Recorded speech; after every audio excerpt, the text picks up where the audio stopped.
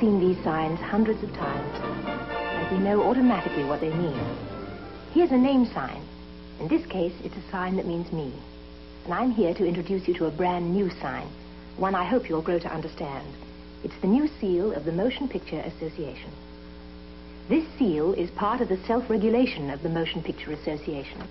It means that the film displaying the seal is within the creative boundaries of reason and good judgment, and that the theatre showing this film supports the code. Occasionally, not often, you will see pictures wearing this sign. They will be pictures dealing with adult themes, and the sign is for the information of parents, so they'll know they must decide for themselves whether they want their children to see these particular films. So watch for this seal. It is both the promise and the symbol of a responsible motion picture industry.